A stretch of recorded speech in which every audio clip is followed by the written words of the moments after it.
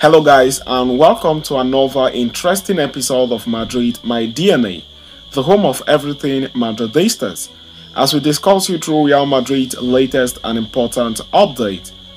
Kickstarting with today's agenda, former Real Madrid midfield man Carlos Casemiro talks Real Madrid's exit, Carlo Ancelotti, Ronaldo, Messi, Kylian Mbappe and the Champions League. We are going to be discussing you through that on this episode as we progress, and shortly after that we will quickly turn our attention to the next agenda of the day as Real Madrid captain Nacho Fernandez, after informing the club that he will leave in the summer, has made it clear that he won't continue for any Spanish club as he does not wish to face Real Madrid. We are going to be discussing you through that as well on this episode as we progress. So please stay tuned right up to the end. Do not forget to like and subscribe to this channel. Turn on your notification bells so you do not miss on our daily Real Madrid update.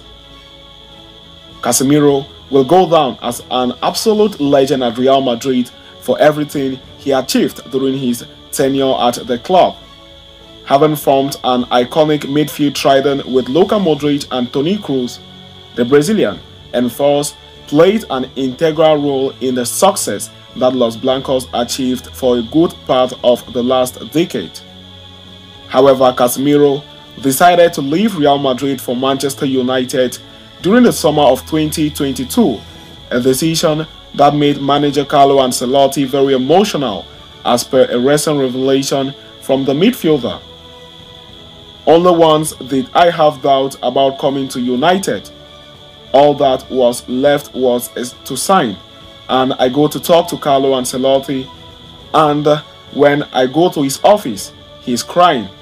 He told me that he loved me very much and not to leave, but I had already given my word to United, Casemiro revealed. Explaining his decision to leave Real Madrid for Manchester United, Casemiro remarked, "I wanted new things, a new challenge. I had already won everything. It wasn't easy because people didn't let me leave so easily. But it was clear to me, United have been very good for me from day one."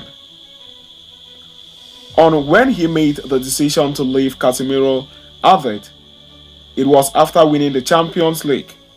I was at a very good age and had the energy to keep learning." Casemiro then discussed Real Madrid UEFA Champions League penalty shootout win against Manchester City in the quarterfinals this week, claiming that as a Madridista, he suffered during the game. "I suffered as a Madrid fan. Of course, Madrid went through, but I suffered for Madrid. I already knew City have very good players and an incredible coach who knows what he is playing. Madrid defended and defended. I am very happy for my former teammate," he replied.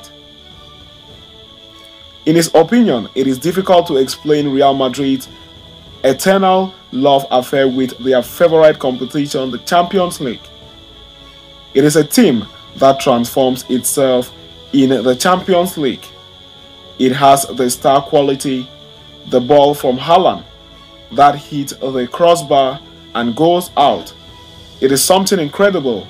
This team in the Champions League is incredible," Casemiro remarked.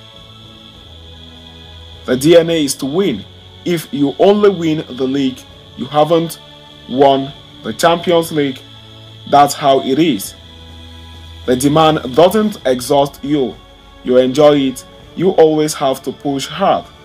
That is what it is to play for Real Madrid. The pressure every day," he added. During the interview, Casemiro was also full of praises for his former Real Madrid teammate Cristiano Ronaldo as well as his rival Lionel Messi, as he said, "We have enjoyed and we don't realize what Messi did, what Cristiano did. We don't value much what Cristiano did in football and what he is doing. Last year he scored 50 goals. What are you going to say about a player like that?" Real Madrid looking promised to sign Kylian Mbappe as a free agent in the summer, Casemiro also had words of praises for the Frenchman, even drawing comparison between him and Ronaldo. Mbappe is one of the best at the moment, if not the best. He is very quick, intelligent, he has a stride, he's a buck. He reminds me a lot of Cristiano. He is on the pitch, but he's in danger of scoring, Casemiro said. Cristiano was like that. He's smelling the goal. You have to be worried because he is going to score. Those are star players, and Mbappe has that. Against Barca the other day, he didn't have a good game. He finished off and goes off with 2 goals. You can smell it on the pitch, Casemiro concluded, as quoted by Mundo Deportivo.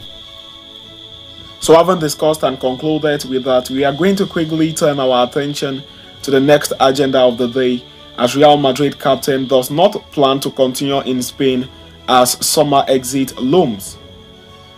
Nacho Fernandez has reportedly conveyed to the Real Madrid management that he wishes to leave the club at the end of the season. With Eder Militao, Antonio Rudiger and David Alaba already there, and a new centre-back coming in, the captain realizes that he might not enjoy much prominence next season. The veteran's contract with Real Madrid ends this summer and a renewal is now out of the question. At 34 years of age, the big question that now remains is clear. Will Nacho continue at an elite European club or move to a fringe league? As revealed by Fabrizio Romano in a recent update, Nacho will take some time before deciding his next club.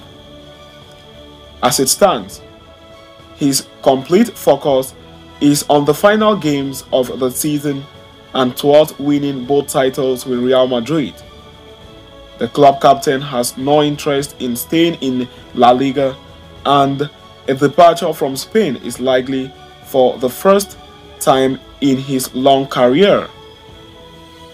After all, he does not want to play against his boyhood club and the club of his dreams, Real Madrid. Inter Milan have been linked with Nacho for several transfer windows now, but the move to Italy appears complicated as well, at the Italian journalist. With his decision to leave Real Madrid now clear, Nacho has attracted interest from both Saudi Arabia and the MLS in the United States. While the former do indeed offer more lucrative salary to players, Nacho prioritizes his family life and experience alongside his football and is thus leaning towards the MLS. Nothing has been signed so far, and it remains to be seen what the captain finally decides. As it stands, the only objective is to send off Nacho with the ultimate honor in his hands, the UEFA Champions League. So having discussed and concluded with that, we have come to the end of this interesting episode. Thanks for following us right up to the end. Please do not forget to like and subscribe to this channel. Turn on your notification bells so you do not miss on our daily Real Madrid update. See you next time, and a very big Hala Madrid to us all.